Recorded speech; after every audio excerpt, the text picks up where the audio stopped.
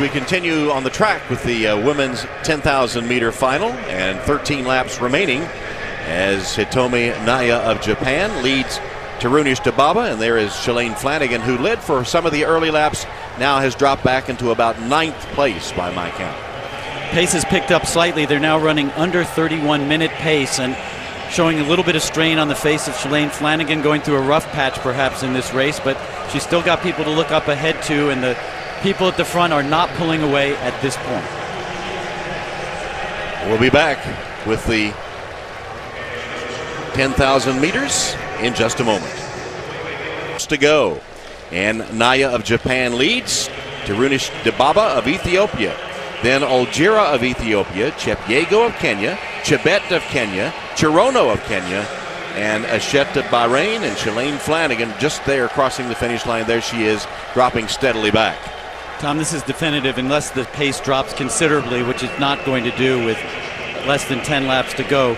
Shalane is off the back here, and it's now going to be down to East Africans against a Japanese woman who's done all the leading since she took over from Shalane Flanagan. She's kept the pace going. She's upped it just a little. They're now at about 30-minute and 55-second pace. That's not accounting, of course, for the fast finish, which is going to be inevitable in this race. And now you have to start thinking about the experience of the different runners, their fast finishes where they've exhibited that. And, of course, again, no one matches Dibaba for that. And that shower that hit a while ago has abated, but was probably welcome. It dropped the temperature pretty dramatically, 11 degrees.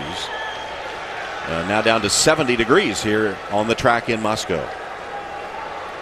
We talk about Dibaba and the history of this event in long distance running for women. Her cousin is Durartu Tulu, the two-time Olympic and one-time world champion in this event.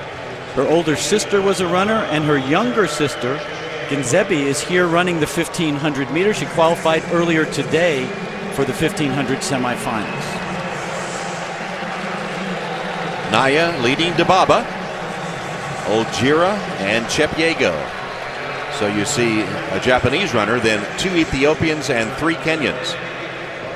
A little bit of controversy surrounding the Ethiopian team and Dibaba this season, as we see her in 2nd place there. She wanted to run both the 10,000 meters and the 5,000 meters. She's the world record holder at 5,000 meters. As I mentioned earlier, she has the fastest time in the year in that event this year. And you know, she said, I want to double. I want to win that 10,000 and come back and compete against my compatriot, Meseret Dafar, in the 5,000 meters. And Dafar herself wanted to double. She had her all-time best in this event earlier this season. And Ethiopian officials said, nope, we're going to keep you separate. Dibaba, you go for the win in the 10. Dafar will go for the win in the 5. So as they continue, we think back to earlier in the evening.